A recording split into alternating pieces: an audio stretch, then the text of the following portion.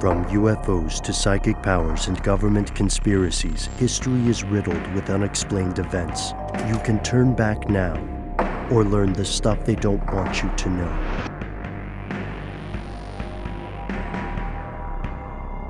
Here are the facts. In an earlier video, we covered the ancient group of disciplines known as alchemy, wherein various, often self-directed scholars attempted to transmute metals, to extend human life, to make contact with otherworldly powers. Yet this is not the entire story. While many in the West associate alchemical practices with ancient Alexandria and later Western Europe, an independent branch of alchemy flourished half a world away in the Far East. Broadly known today as Chinese alchemy, this proto-science had several similarities and many startling differences. Unlike many Western alchemists, the scholars of the East were not as concerned with wealth as they were with immortality, and a few were rumored to have achieved it. It may also be possible that some of the innovations in traditional Chinese medicine and alchemy remain undiscovered by the West today. Here's where it gets crazy. Though experts still debate the origins of Eastern alchemy, there's no disputing that the practice focused on medicine more so than on wealth. The teachings of Taoism contain references to alchemy, and in 144 BCE, the emperor issued a decree ordering execution for anyone caught creating counterfeit gold. While fake gold may sound like a common form of fraud, it was thought, by nature of the creation process, to hold more spiritual purity for the alchemist, almost all of whom searched for the legendary elixir of life. The disciplines of Eastern alchemy were divided into two broad categories: outer and inner alchemy.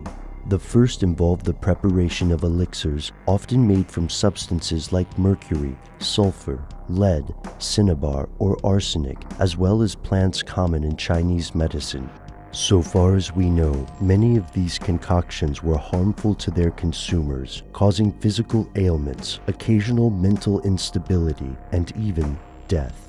Yet the practice remained so common that it became enshrined in legend, with many Chinese nationals of the time treating it as common knowledge that Lao Tzu became immortal using the methods in an alchemical text known as the Secret of the Golden Flower.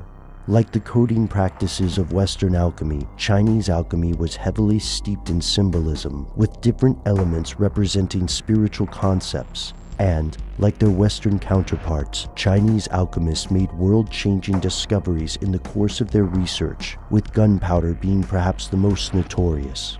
The practice of alchemy dwindled over time, even as parts of it evolved, merging with the existing practices of traditional Chinese medicine. In some instances, vestiges of this ancient discipline may remain relevant to the modern world, and in ways you might not expect.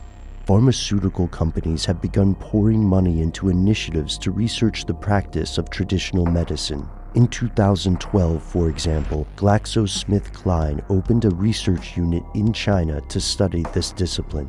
In October of 2014, pharmaceutical giant Bayer acquired the Dehan Pharmaceutical Group Company, a manufacturer of traditional Chinese medicinal ingredients. To proponents, this is a good move. However, many concerned practitioners worry the large Western firms are moving to consolidate control of this ancient medical art. If so, that's certainly something these pharmaceutical companies don't want you to know. To learn more about the fact, fiction, past, and present of alchemy, tune in to our audio podcast available at stufftheydon'twantyouToknow.com.